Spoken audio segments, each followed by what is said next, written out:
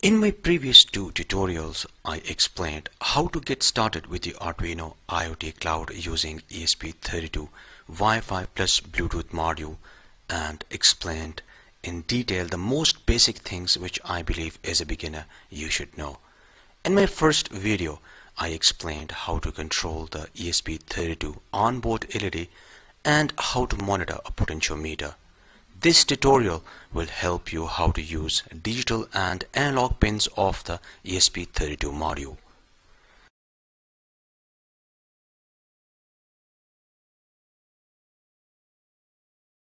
In my second tutorial, I built a home automation project using the same ESP32 module. I controlled 220 volt AC light bulbs and a fan using my cell phone and computer. So if you guys want to control AC or DC loads using relays, then you should definitely watch this tutorial. In today's episode, we are going to use Arduino IoT Cloud with the Nodemcu ESP8266 Wi-Fi module. We will be using DHT11 Temperature and Humidity module with the Nodemcu ESP8266. We will measure the temperature and humidity, and then we will send these values to the Arduino IoT Cloud, where these values will be displayed on the gauges, charts and message widgets. You can monitor these values using your cell phone, or you can also use your computer. The dashboard which you can see on the cell phone is automatically generated, and I have explained this in my previous tutorials. Anyways, with the help of this project, you can monitor the temperature and humidity values from anywhere around the world if you have the internet connection.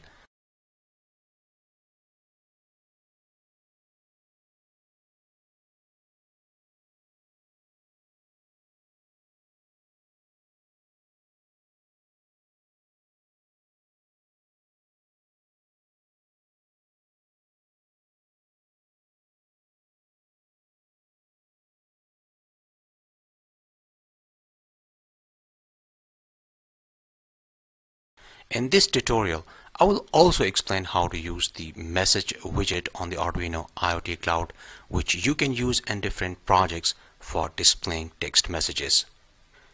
In this tutorial, I will not explain the most basic things which I have already covered in my previous getting started tutorial, because the account registration and Arduino Create agent installation is same for the ESP32 and Nodemcu ESP8266 Wi-Fi module.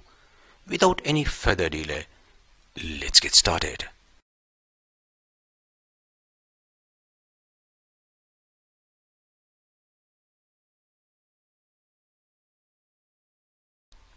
The components and tools used in this project can be purchased from Amazon. The components purchase links are given in the description.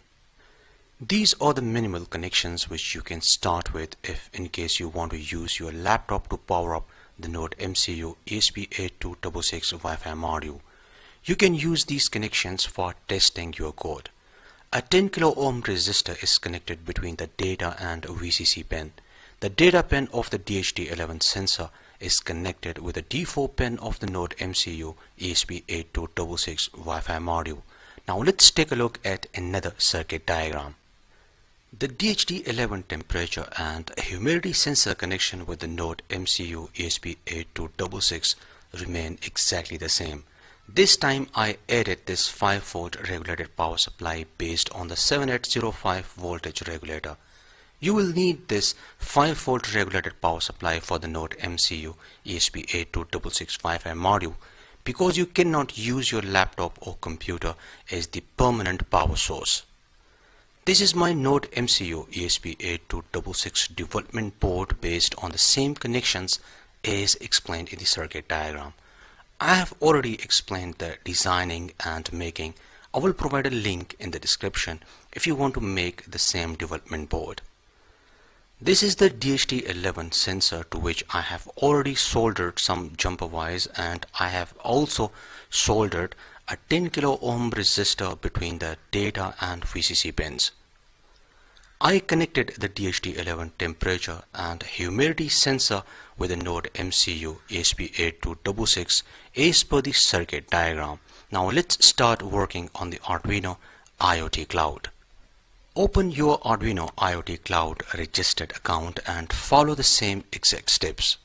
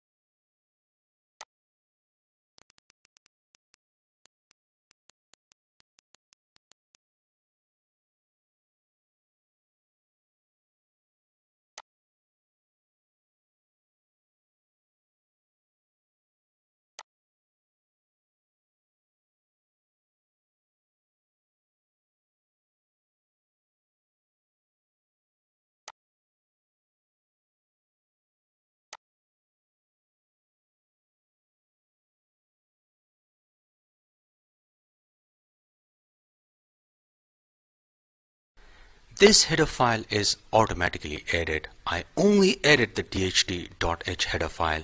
You don't need to download this header file as we are using the Arduino online editor. So most of the libraries are already added.